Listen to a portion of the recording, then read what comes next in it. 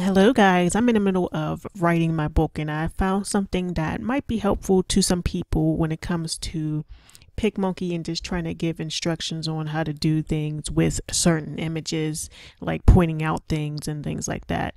So, what you want to do is go to the drawing tool, which I believe is in effects, and then under effects is in draw, but you have to scroll down because I'm all the way up here. But click draw, and then just select what color you want. I usually do a red. Well, it depends what color the background is, obviously. So I'm going to do red, and then this is the brush size. This is going to be way too big, as you can see.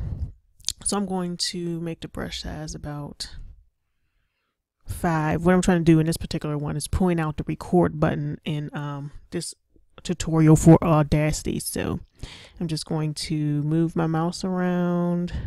It can get kind of goofy, but depends on how your computer, how fluid your computer is, and if it's slow or not, and obviously the dexterity of your fingers and stuff, if you have a lot of control over that.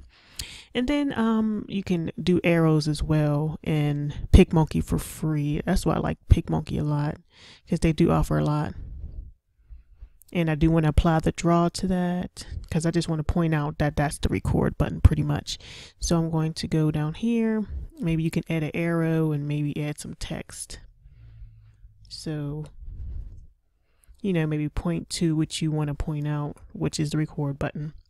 And then if you want to add some text to give it even more direction of what you're obviously trying to point out, this is kind of redundant, but it depends what you're trying to accomplish here. So.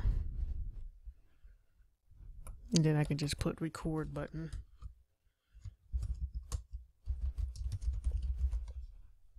So that's just an example of something you can do.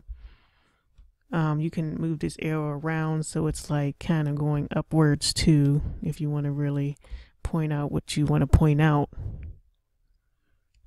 And that's pretty much how you would point something out in an image to try to do like a tutorial or something to show something in an image that you want to focus on. So thank you for watching. Let me know if you have any questions in the comments below, and I'll see you in the next video.